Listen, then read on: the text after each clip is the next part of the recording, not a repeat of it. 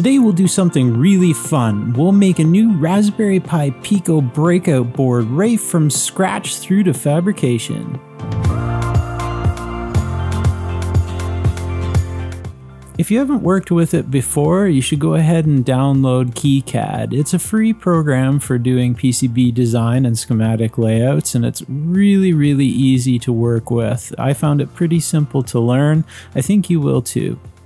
I believe this type of project is a great one for beginners because basically all we're taking is the Raspberry Pi footprint, which you can download online, and it might even be part of the KiCad libraries by now, and we're just extending it out. We're going to add some terminal strips to external interfaces as well as headers so that we can jump from the header terminals through to a prototype area. There's not much to it. You just put global labels on everything that match what the actual labels on the chip are, and then carry them through. Copy, paste, and repeat.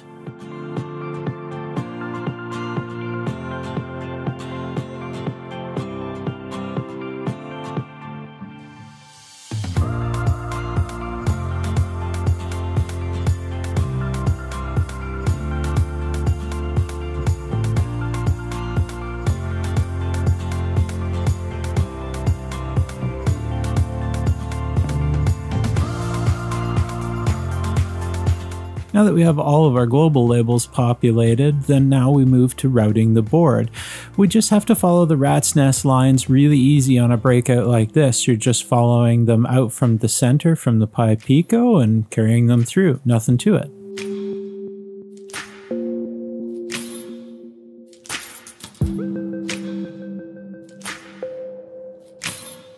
This is a pretty cool part that I figured out, how to make a prototyping area and how to have it completely automated. We can just duplicate the terminals, our holes in the board here, to a grid pattern and have KiCad do all the work for us. And we just move this in on the board. Looks like we could have done a bunch more terminals, so we'll repeat that with the correct amount and just set it all up so that we have a prototyping area where we can put on components or external interfaces or whatever we want. We have the PCB space because of the terminals being kind of large, so why not use it?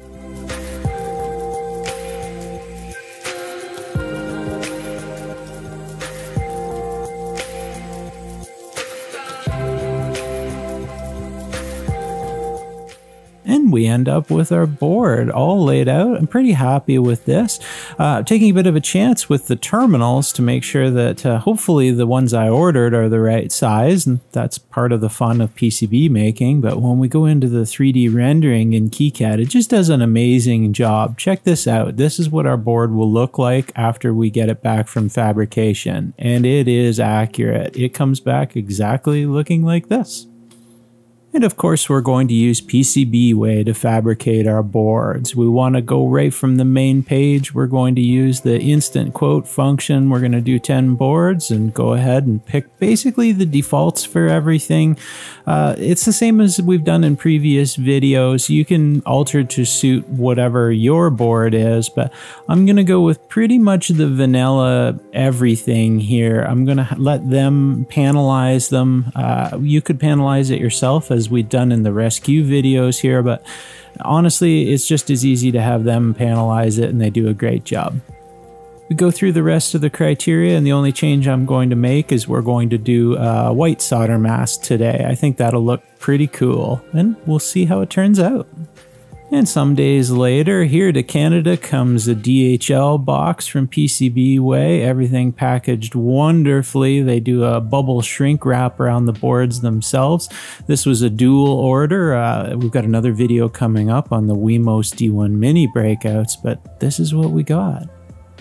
I'm super happy with the quality of these things. It looks wonderful. I love the white solder mask too. I think it's really classy on some of these boards, and I've done the same on the Rescue and been really happy. Back to the workbench, we'll solder on our terminal strips. We've assembled those, they just clip together, and then we're going to solder on some female headers for the Pi Pico to sit into, and then we'll use some male headers that we can easily put jumpers, female to male jumpers on to jumper to our prototype area or whatever we desire later on. All my Gerber files, the KiCad project, everything are linked down below. They're stored in my GitHub repo, including newer versions of this. I already did a V2 where we flip the Pico around upside down so that the USB comes off the end of the board. Makes a little bit more sense. And then I'm moving on to a V3 as well, where I'll add a reset switch and maybe some other component functionality. I'm not sure yet, but everything is there in my GitHub repo. I've also added this project as kits in my store linked down below. You can buy yourself a kit with all the components needed to make one breakout, or you can just order them yourself. As I mentioned, all of the source files are available in my GitHub, but if you want a ready-made all set to go, well, go ahead and check out my store. If the stock quantity is 0, just join the wait list and I'll make some more. Overall, I couldn't be happier with this. Other than having the Pico kind of the wrong way around. I wish I would have had the USB the other way, but version 2 has that corrected. Otherwise, this works great. I don't have to solder the Pico onto the board, but you can if you desire. You don't have to use the stacked headers. It solders right to the pads.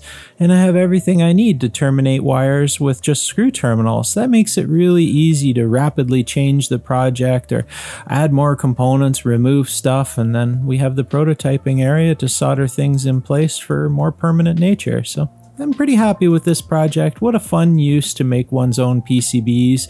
It's quite cheap and quite easy. I hope everyone gets a chance to try making their own circuit boards. It's a lot of fun and really satisfying. I hope you like this project. Cheers guys, good luck in all your projects.